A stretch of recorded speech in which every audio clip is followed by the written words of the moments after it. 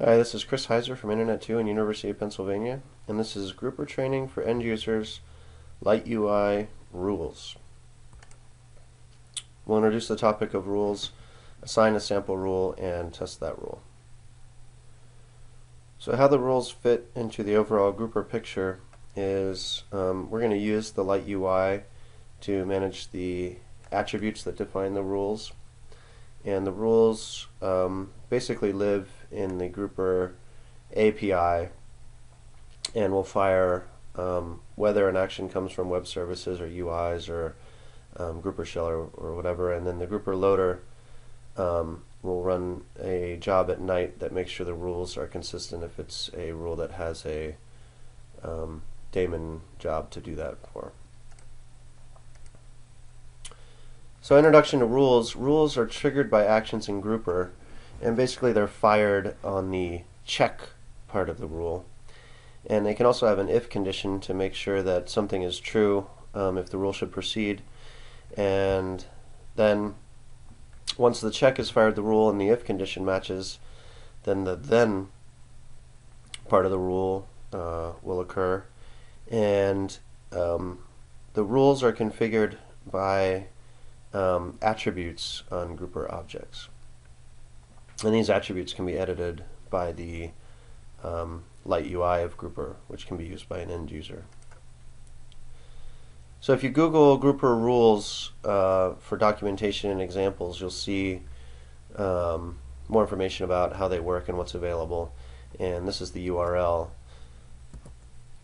So if you go to this URL, you can see more information about how the rules work and what some of the what things are available. And then if you click on use cases, you'll see some examples of how to use rules for real-world reasons.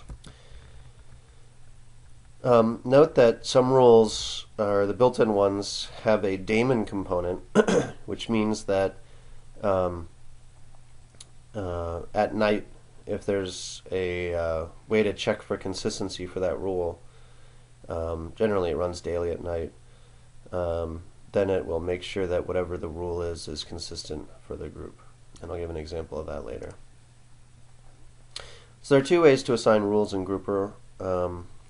Really, you just need to assign the attributes to the objects, but basically your central grouper admin can do this using GSH with for the built-in rules. It's very easy. There's just one command that will add all the attributes and the values. And note that some rules must be done by your grouper admin, because the rule has to run as a privileged user. So an example of that is inherited privileges on a folder.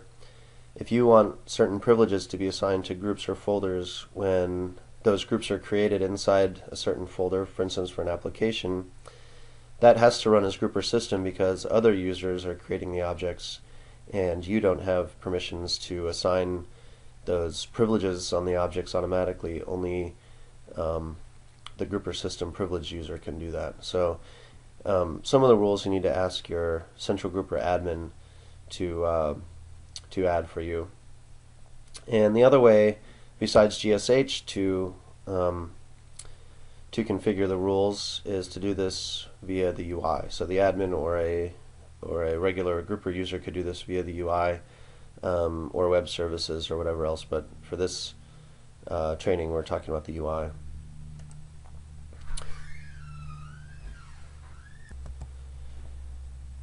So the rule we're going to do for an example is composite intersection. Basically, grouper intersections have the problem that if the user is added to the require group in the future after they've been removed based on not being in the require group, for instance if they're not an employee anymore and they fall out of the application group and they become an employee in another department, then they will be in the overall group again. But maybe you want them to go through an intake process to get those authorizations again. So basically, you could have a rule that does some checking to see if they're in the require group, if they're an employee, and once they're not an employee, you could take them out. So the composite grouper composites, intersection and minus, in this case we're talking about an intersection because they have to be an employee and in the overall group. They might have performance implications because basically you have to keep a couple of lists of the groups that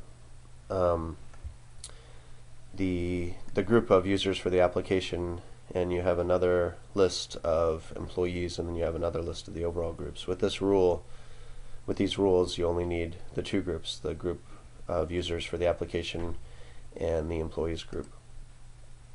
So the composite intersection rules are a rule on the overall group which checks, the check part of the rule is when a membership is removed from the required group, which could be employees, then remove the member from the overall group.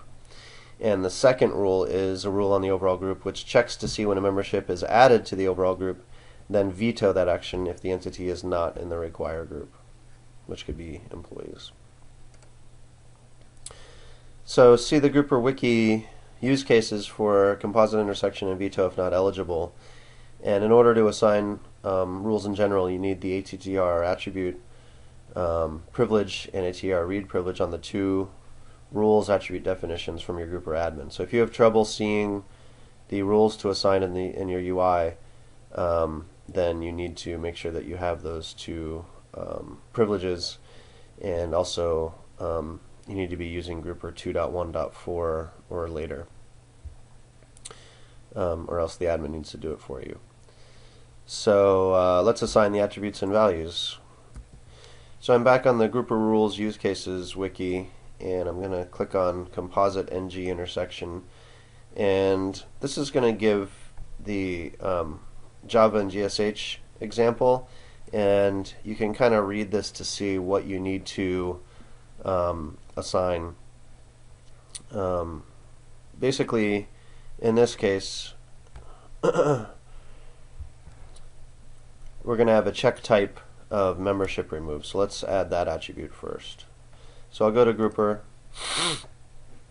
I'm logged in as Harry Windsor in this test application, who is an admin of the PTO admins group, and I want to make sure that users of PTO admin are also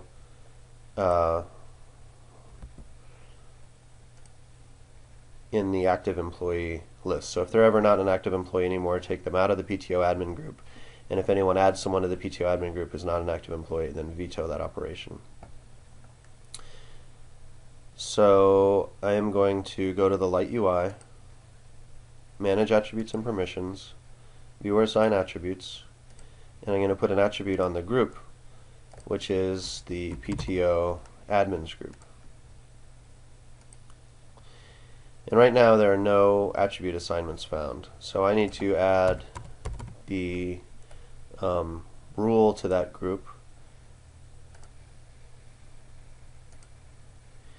and that rule basically now needs some metadata on it. So I click this little arrow next to the attribute assignment, and I can say add metadata assignment. And now I'm just going to type the word rule, and it's going to show me all the various rules, attributes that can be assigned. And basically I need the rule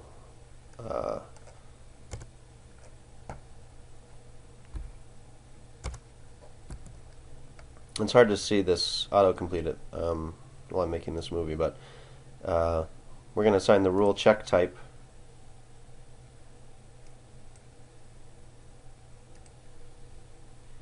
and then we need a value on the rule check type, and the value for rule check type is membership remove, and this is because here we have rule check type membership remove. Okay, once that attribute is assigned, there will be a rule valid attribute, and until this is T, if it has an error message, that means it's not valid, and whatever the error is, we need to fix that. We already know there are a lot of different metadata attributes to assign, so we know we're not going to be there quite yet. But in this case, it says we need act as subject ID or act as subject identifier, and we can also do an act as subject source to make it better performance. So we're going to add another metadata assignment.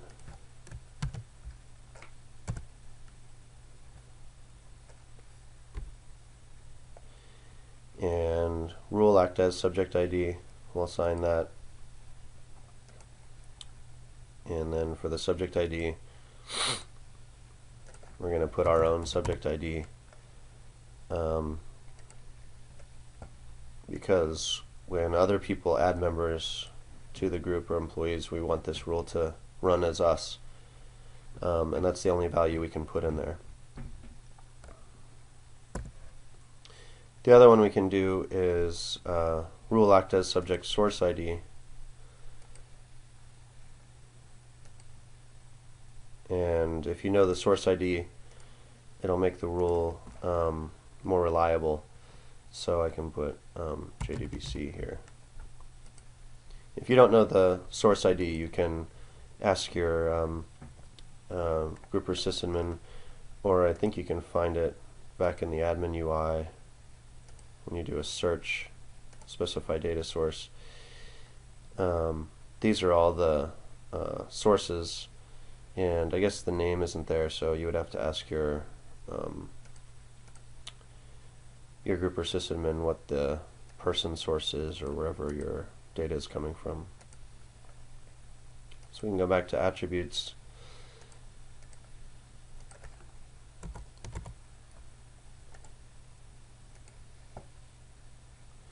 And now it says enter one and only one of then EL or then enum. So we need a then condition, but we also have an if condition. So basically, if the membership is removed, is the check, but where is it removed from? So let's try to look here again. Basically, we have a rule check owner ID or owner name. So if you have the group ID, that's probably better. If not, you can use the group name. So in this case, I'm going to go back to the employee group, and I can either get this UUID or use this group name. In this case, I'll use the name just so it's easier to see, but I think you'll have better performance with the UUID. And then I'll come back to the attributes.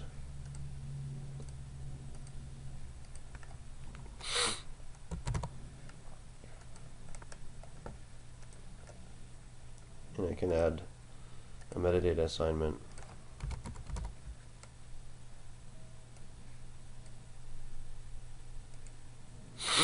For rule check owner name.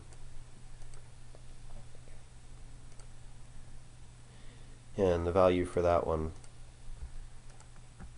is the name of the group that we're checking. So if a membership is removed from employee active employee, and the other part of that is the entity that's removed from active employee has to be in the PTO admin group.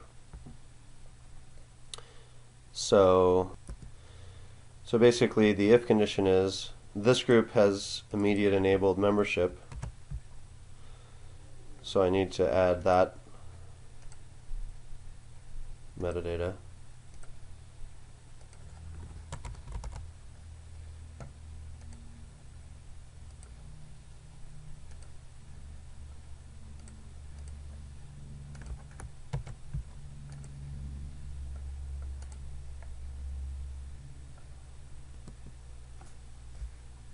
And if all that happens, the then part is we want to remove the member from the owner group, and the owner group is the group where the rule is assigned.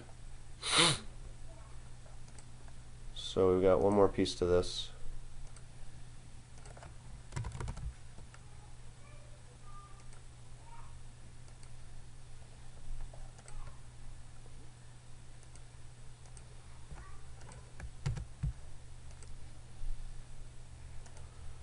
And at this point, rule valid says T, which means that this should work.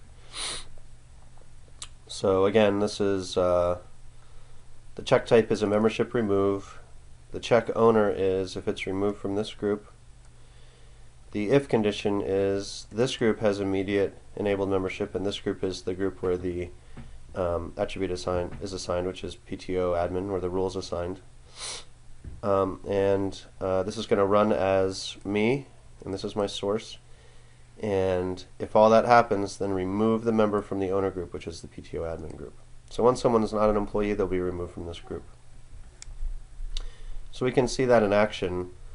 This user doesn't have access to the owner group, but I can log in as group or system, or if you have access to both groups, you could do this. And basically I'll do manage members here, and we see that Barry Brooks is a direct member. Maybe I'll add a new member.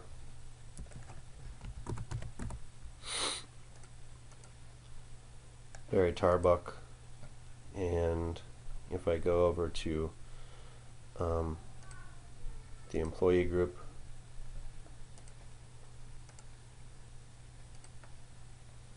I see that Barry Tarbuck is not a member, so I'll add them.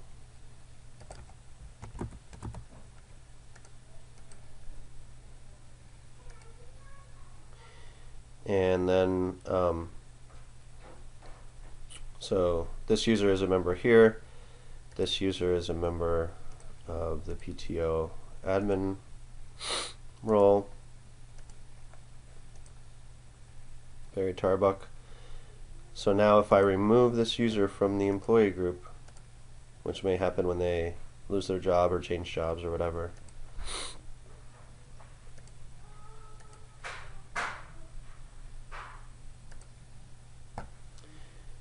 that rule has fired and removed the user from the PTO admin group.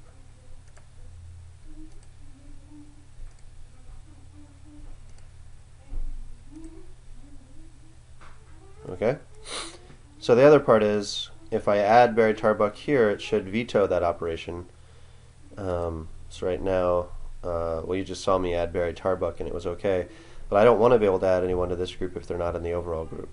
So I will add another rule that prevents that from happening. So basically I'll go to the use case for veto if not eligible. And in this case, I'm going to have a check of membership add. So for PTO admin, I can add a new rule.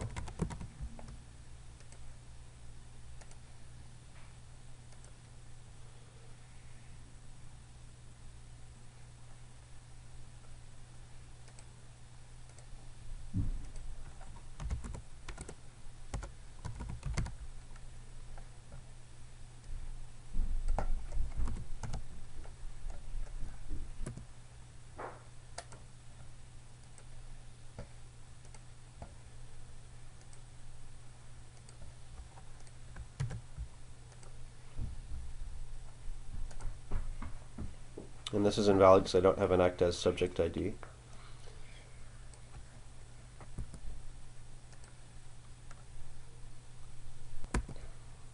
So the rule valid says invalid because we need to have the act as subject ID or act as subject identifier. So we will add that for Howie, which is my user ID, and JDBC is the source ID. So let's add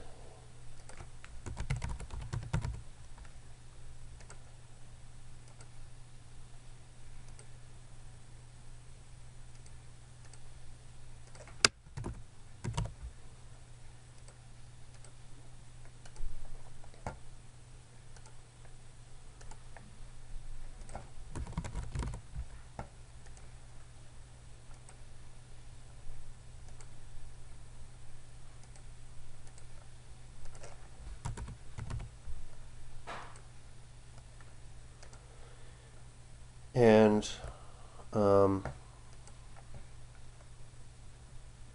so we need to know which group the membership is being added to that we're checking. So the check owner name would be the overall group.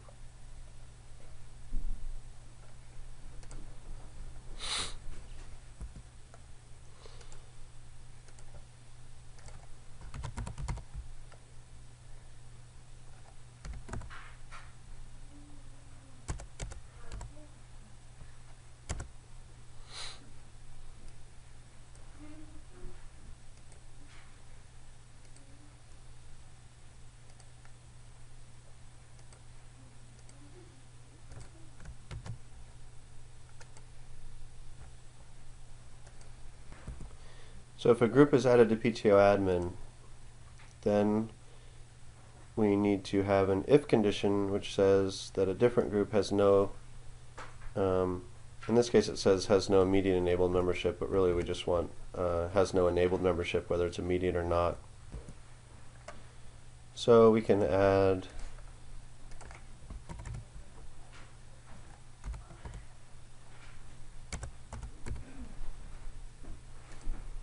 an if condition enum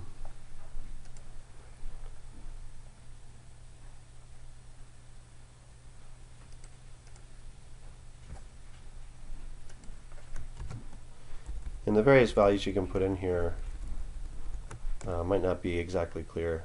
They're in the documentation. So group has no. Okay.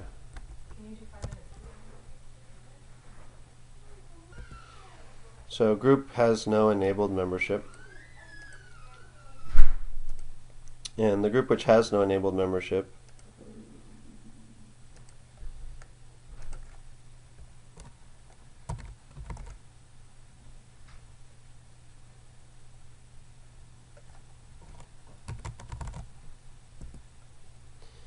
is the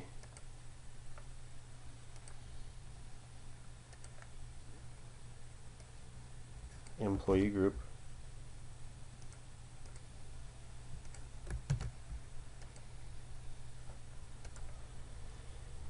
And if the user is not an employee and you're adding them to the PTO admin group,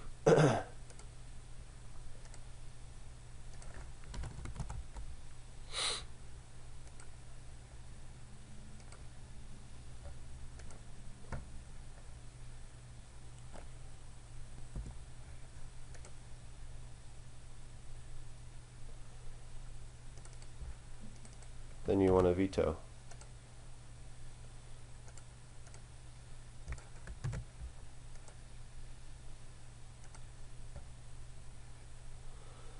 Now if you look at the rule valid, it says rule then enum arg0 is the message key. So basically you also need a message key and or a name for this. So here's the message key for you must be a member of something else.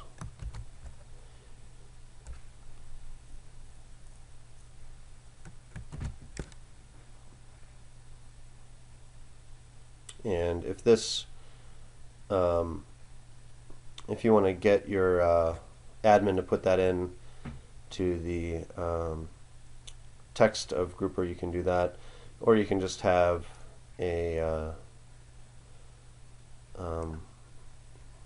text that will go on the screen. So we'll put this in there for then enum arg0.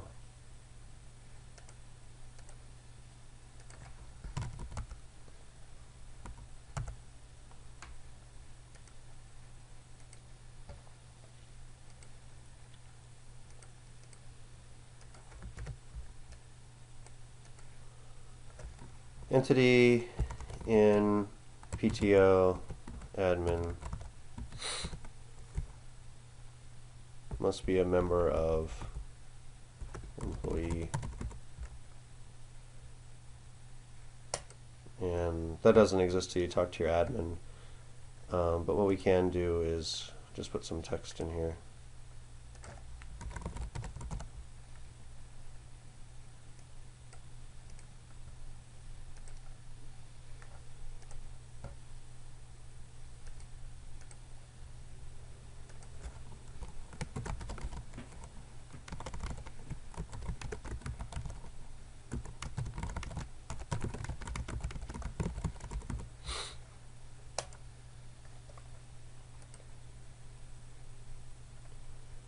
And now rule valid says true, and this should work. So at this point,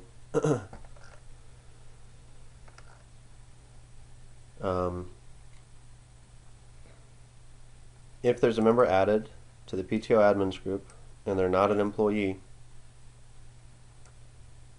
has no enabled membership, then veto. Okay?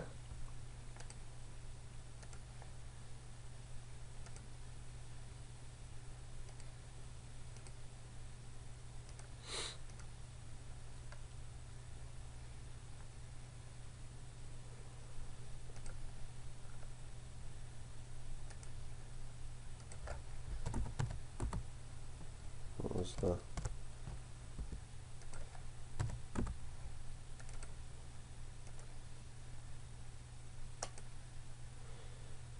So this operation is not allowed. Entity in PTO admins group must be an employee. So now if we look at the admins group, that user was not added to the group. So for test the rule, we removed someone from the employees group and we saw that they were removed from the overall group. We added someone to the overall group who was not an employee and we saw that that was vetoed. And if you add the rule and things aren't consistent, for instance, you added these rules and there were people in the admins group who weren't employees before the rules were added, then the checks won't fire, but there's a daemon at night that will make sure it's consistent and remove people from the PTO group. And that's because they're built-in rules. Click on the quiz link in the video description to reinforce your knowledge of this topic. Thank you very much. For more information, see the info sheet, the demo server, or the online training home.